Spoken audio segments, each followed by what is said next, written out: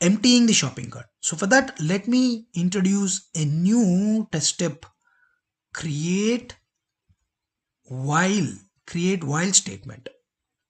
Okay, what I'm gonna do, let's collapse all these. I need to bring this while loop after navigate to shopping cart. After navigating to shopping cart, I want to perform some actions. What? I need to empty the shopping cart. Correct? So now, first let's concentrate on condition. Under while loop, let's go to condition. So here I want to import a module called shopping cart. Correct? So I have to go to the shopping cart.